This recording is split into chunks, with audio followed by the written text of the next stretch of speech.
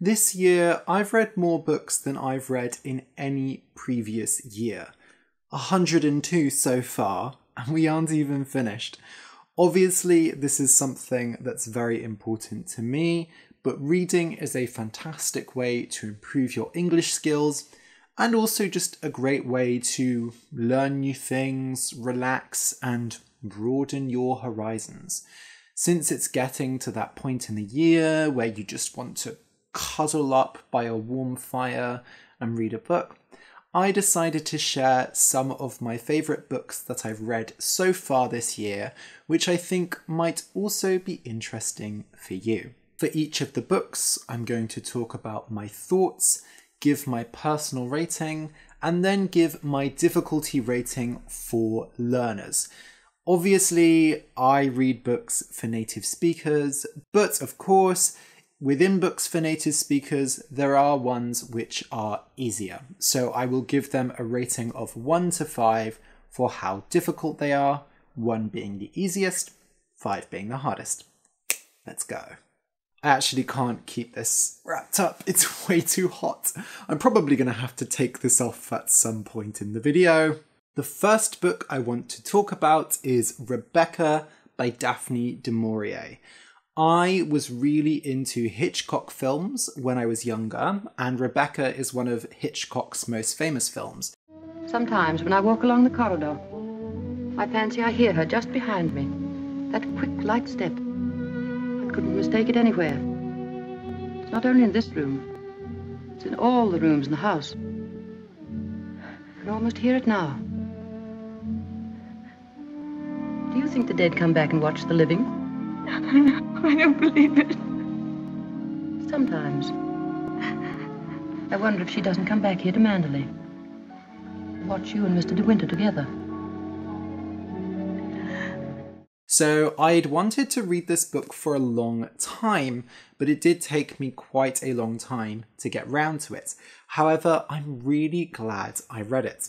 The book is quite different from the film. The film definitely had to change some things to make it acceptable at the time. So even if you've seen the film and maybe there were some parts you didn't like, I would still really recommend this book.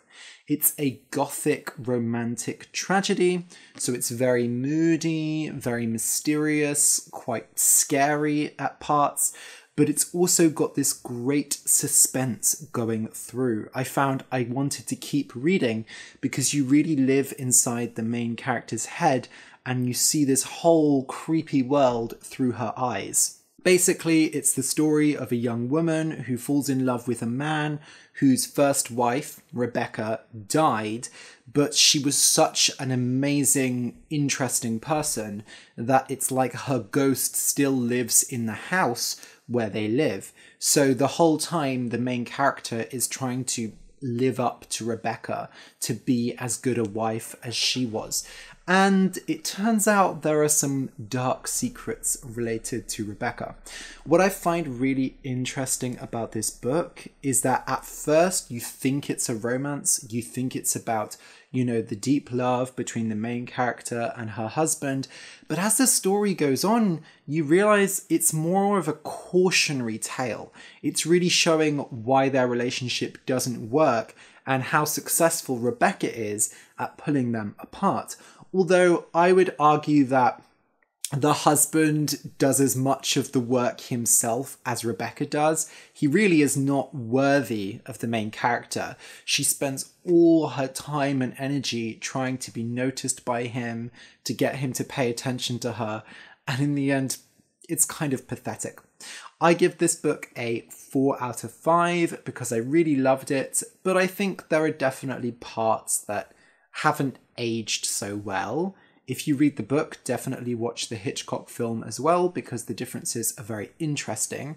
In terms of language, like I said, it's a book you don't want to put down. It's very gripping, but it does have a lot of descriptive language, and in particular, it has a lot of old-fashioned words. So it's quite a challenging book. I would give it a 4 out of 5 for difficulty. The second book I want to talk about is I Am Legend by Richard Matheson. This is a science fiction classic, and I actually have read quite a few of these SF masterworks in this series by Gollancz this year, but this was probably my favourite.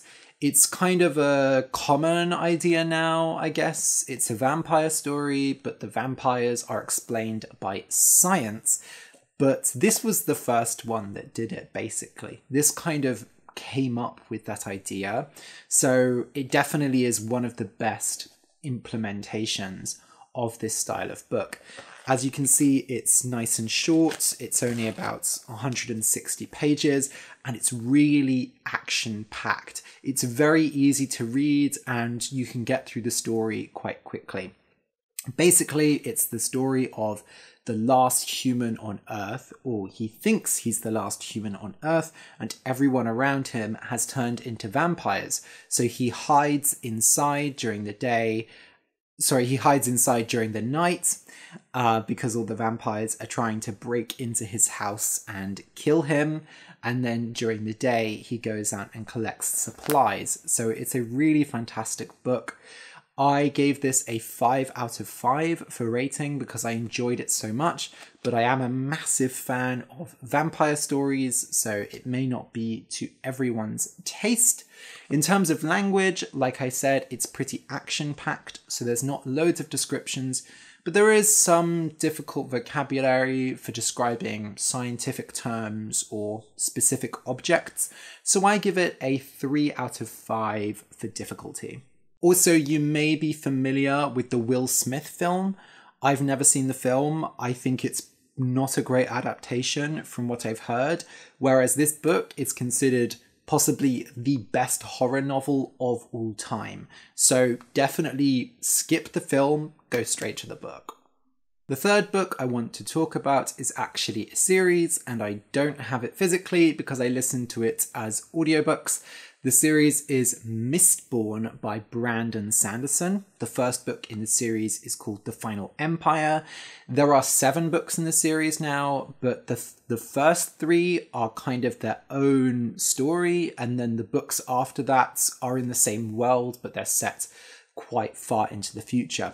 I only listened to the first 3 audiobooks, so I can't recommend the later books. Brandon Sanderson is a really popular fantasy author right now. He finished the Wheel of Time series after the author of that series died, and he's very well known for his Stormlight Archive series. Actually, the Stormlight Archive is the series I know him from, and I absolutely love that series. It's probably my favourite fantasy series. I'd heard a lot of people recommend Mistborn because they said it was very accessible for people new to the fantasy genre. Like, if you're not sure if you like fantasy, this is the place to start.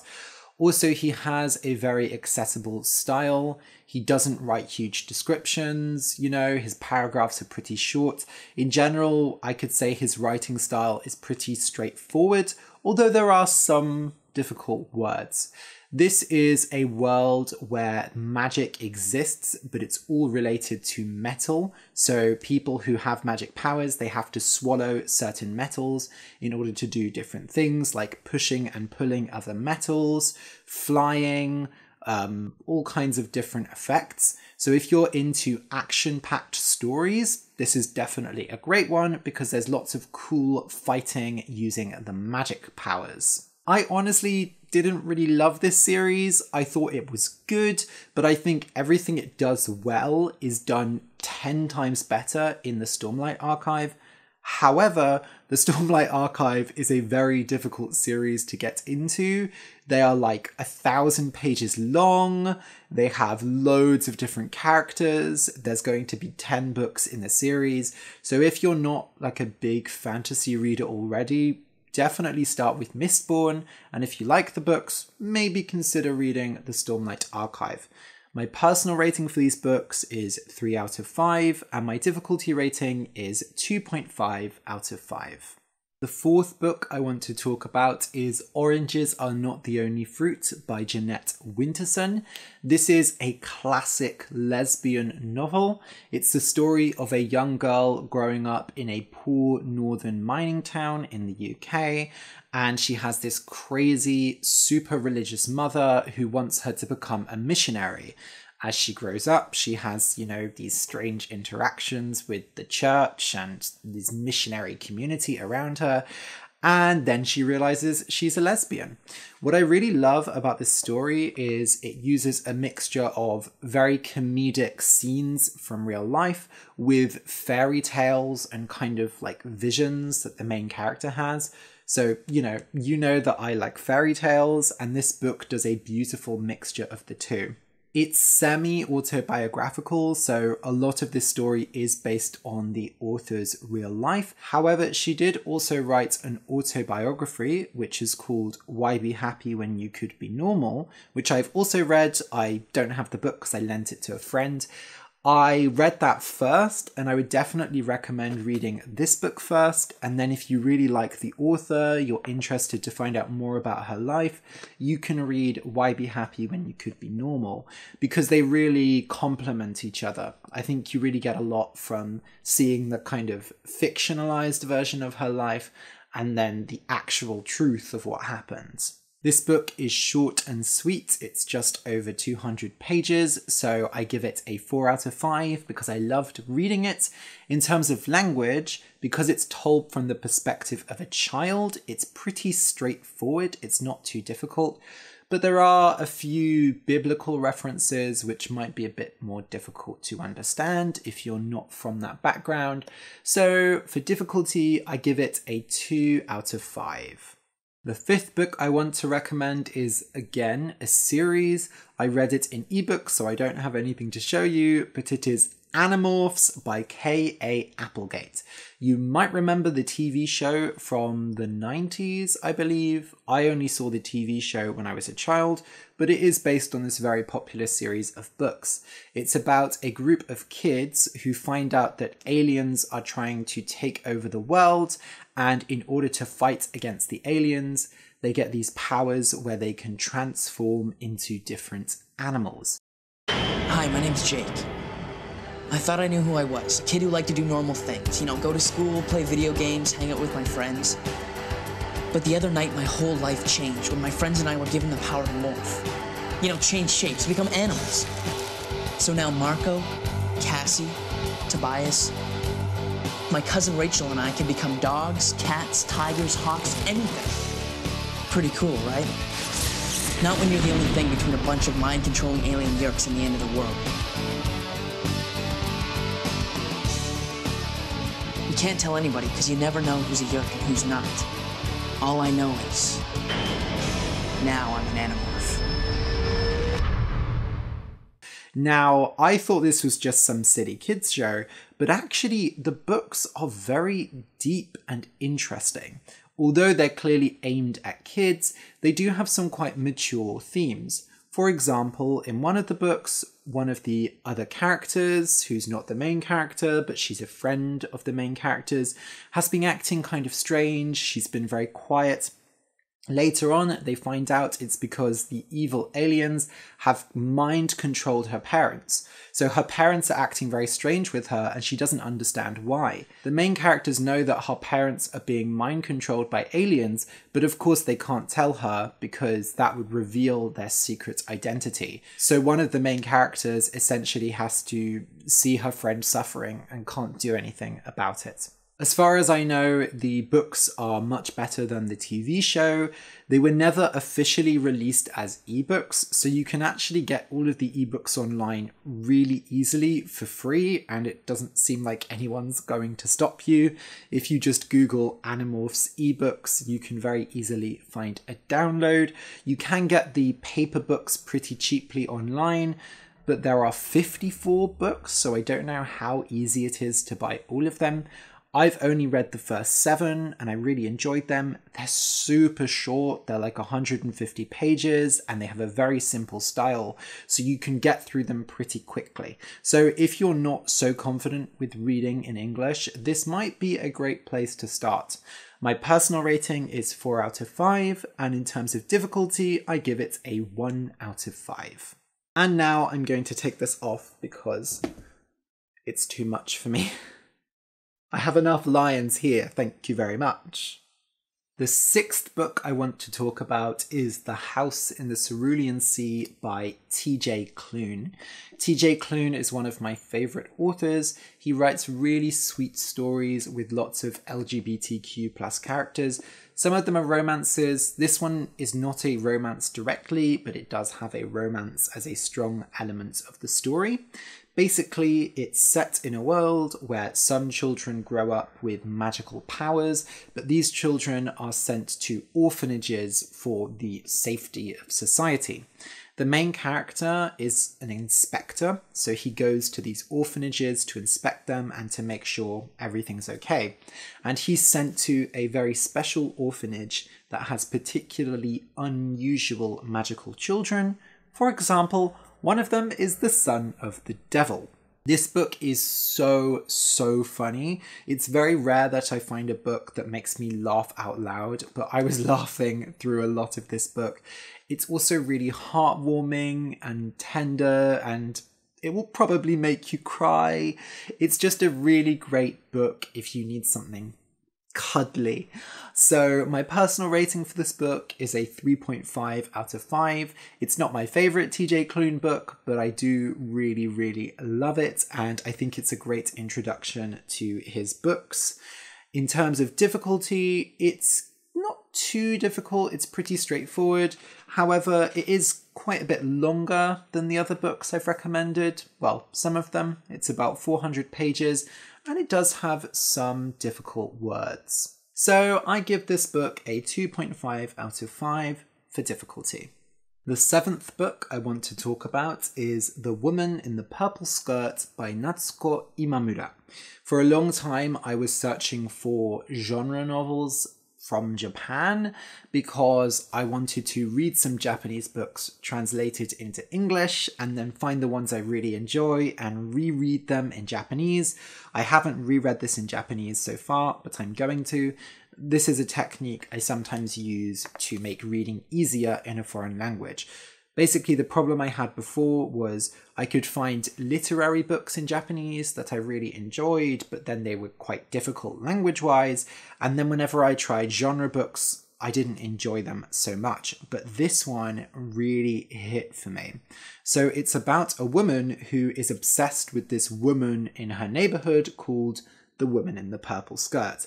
At least that's how the main character refers to her.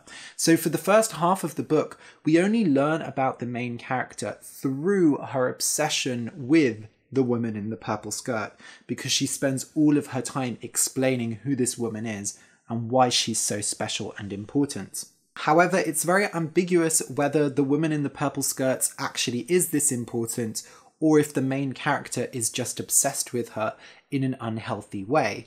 It's quite a short book. It has just over 200 pages, but the font is pretty big, so it's probably really shorter than that. And I guess I would say it's a thriller. What I really love about it is it has a very ambiguous ending. You're not really sure who's correct, who's wrong, who's crazy, who's normal. And that was something I appreciated because it didn't feel like it was judging anyone for being really crazy. You can really interpret this ending how you want. So it's another short and sweet one, and for my personal rating, I give this a 3 out of 5. One of the reasons I really want to recommend it, though, is it has a very simple, straightforward style. It's really fantastic for learners. Obviously, it's been translated from Japanese, but I don't think there's anything wrong with reading translations, and I imagine most of you probably don't speak Japanese. So in terms of difficulty, I give this a 1.5 out of 5. The 8th book I want to talk about is How to Do Nothing, Resisting the Attention Economy by Jenny Odell. And as you can see from all these plastic flags, there was a lot I really loved from this book. I've talked about this book on the podcast before, and I've discussed it with loads of different people. But basically, the title is a bit misleading. It's not so much about how to do nothing, it's more about how to slow down and do things that maybe seem not important or not productive in our modern world, and why it's important to do those things. For example, one thing she talks about a lot in this book is paying more attention to nature, going bird watching, and why that's really important for resisting this attention economy we live in, and capitalism, and climate change, and so on. It also talks about loads of different kinds of art, which I loved. There's just really a lot to get from this book, and it feels very warm, like the author really is inviting you into a comfortable world, I guess. So my personal rating for this book is a 4.5 out of 5. In terms of difficulty, it's actually quite straightforward. There are some maybe technical terms like specific vocabulary, but in terms of the actual structure of the language, it's pretty simple. So I give this a 2 out of 5 for difficulty. The 9th book I want to talk about is Milk-Fed by Melissa Broder. As you can tell by the cover, this book is kind of erotic. It has quite a few erotic scenes in it. Basically, it's about a Jewish woman who lives in Los Angeles who is suffering from an eating disorder. She's really obsessed with staying thin, so do be careful if this is a topic that's difficult for you. But she talks a lot about the ways she, plans her food and obsesses over food. But then one day, she goes to the frozen yogurt shop, the Froyo shop that she goes to every day, and there's a new person serving there who is an Orthodox Jewish woman. This woman serves her much more yogurt than usual, and the main character at first is really stressed out because she doesn't want all this yogurt. But gradually she forms a relationship with the woman and they kind of fall in love. Now, even though it kind of seems like a romance, the focus is really more on her eating disorder, and their relationship is really a way for her to process her relationship with food, to figure out a healthy relationship with food, because this Orthodox Jewish woman is very big and fat and just loves eating. And that was really one of the great things about this book, is it helped me understand the kind of mindset of someone who has an eating disorder. And then it also represented being fat and eating food and enjoying food as something very positive and in a non-judgmental way, which I think is really hard to do. So I really appreciate the author for doing this. It's also a very funny story. It's got a lot of comedy about what it's like to work in Los Angeles and be surrounded by all of these weird models and actors. And it's got these great erotic scenes, which, look, they maybe aren't for everyone. I think these ones are, they're short and sweet, but they're very well written. And it really does, drive the story forward. They're there for a reason. So for my personal rating, I give this book a 3 out of 5. For difficulty, I give it a 2 out of 5. It's really quite straightforward in terms of language, but there are a lot of references to LA culture and brand names, so just be careful of that. Also, the chapters are really short. It's almost 300 pages, but because of the short chapters, it's quite a short, easy read. So yeah, 2 out of 5 for difficulty. The last book I want to talk about is Conversations with Friends by Sally Rooney. Again, I listened to this as an audiobook, so I don't have anything to show you. This is a really popular book by a very well-known author, at least in the UK. She's an Irish author and she writes a lot about millennial Irish life. So I feel like I should relate to it because, that's my age group and it's quite close culturally. But I have to say I don't love Sally Rooney's style. Language-wise, she uses very simple, straightforward language, which actually makes it great for learners.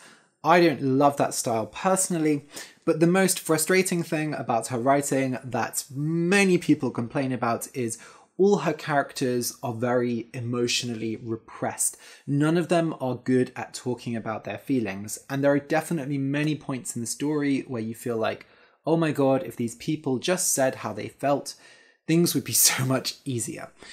But as long as you can get past that, as long as you can accept that, I think there is quite a bit to enjoy here.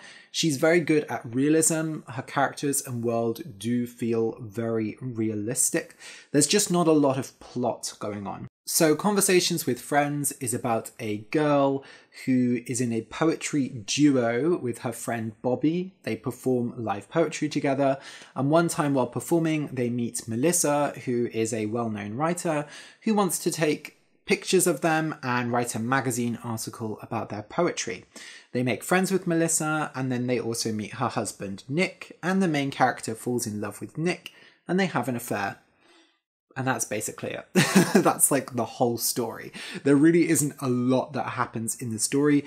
It's more about the characters. For the first half of the story, I was really frustrated because I just felt like it was going nowhere and the characters weren't developing. But it does actually come together in the end, and I found myself enjoying it a lot more than I expected to, which really surprised me. So I do think the author is talented. I just think she's trying to do something that I'm personally not that interested in. But I do think this is a great book for learners because it's a contemporary setting, and like I said, the language is very straightforward. The only difficult thing is she doesn't use quotation marks, because I guess it makes the dialogue feel more realistic. I'm really glad I listened to it as an audiobook because I would hate having to read a book without quotation marks. But that's just me. The audiobook is actually really good because it's narrated by an Irish narrator who does really good voices for all the characters. So I would actually recommend the audiobook specifically. So my personal rating for Conversations with Friends is a 3 out of 5. And my difficulty rating is a 1.5 out of 5. So yeah, those are all my recommendations. I will write the books down in the description so you can easily access them. If you have any book recommendations from this year, I would absolutely love to hear them. And I'm sure other learners would also like to know what books are easy to read in English or worth reading. So definitely do leave a comment below. If you're not already a member of the Easy Stories in English Patreon, you can join for $5 a month to get these videos 1 month early. Thank you so much for watching, and I'll see you next month. Bye!